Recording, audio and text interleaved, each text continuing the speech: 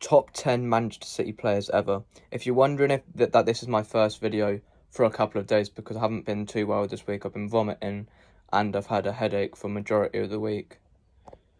From like Wednesday till yesterday. I'm back on the mend now, so hopefully from this week coming I should be back in school and also making more regular videos. So let's get into this top 10 Manchester City players of all time. In at number 10, I've got Ederson. A couple of years ago, this would have been Joe Hart in this position, but I think with his performance in the Champions League final, and that he's won more Premier Leagues than Joe Hart, and more overall trophies in his career as a City player, I'm going to go with Ederson. In at number 9, I've got Fernandinho. He was a great player for City, and he's going to be a player that the fans of City will remember forever. And I think he's one of the best Brazilian players to ever play in the Premier League. And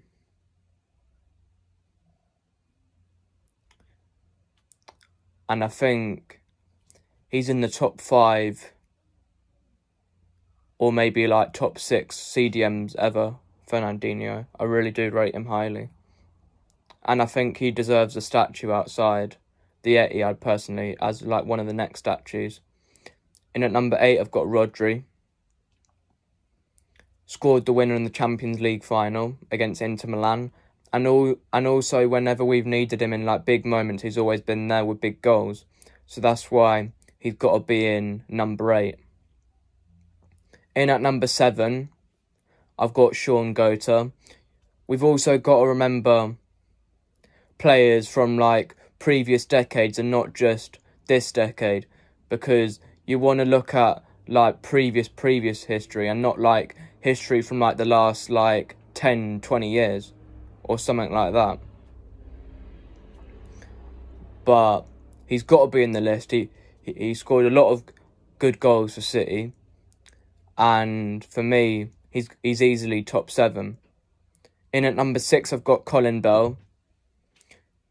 Absolute legend. Obviously, rest his soul now because he passed away, but he's such a big legend that we've even named one of the stands at the Etihad after him, and he's never going to be forgotten. And absolute club legend. In at number 5, I've got Ilkay Gundogan. Absolute club legend, always turning up in big moments for City.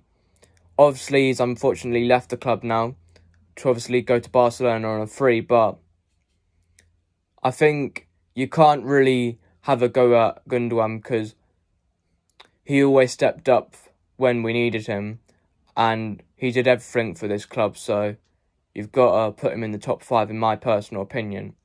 In at number 4, I've got Yaya Toure.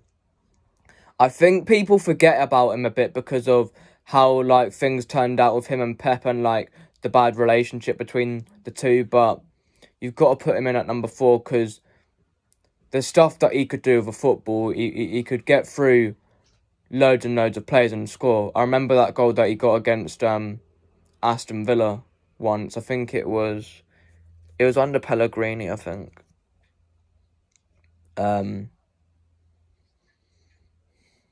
And I think, I don't remember what year it actually was. It was either 14-15 or 15-16, one of the two. But you've got to remember Yaya Toure.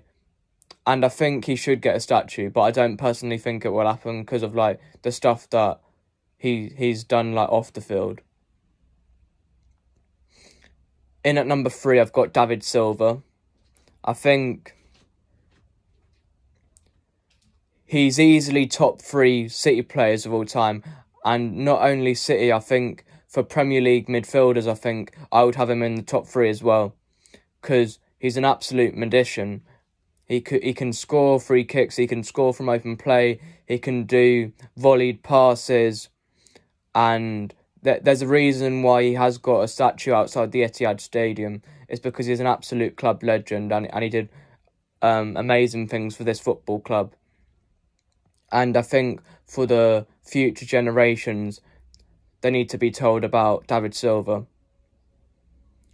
In at number 2, I've got Kevin De Bruyne.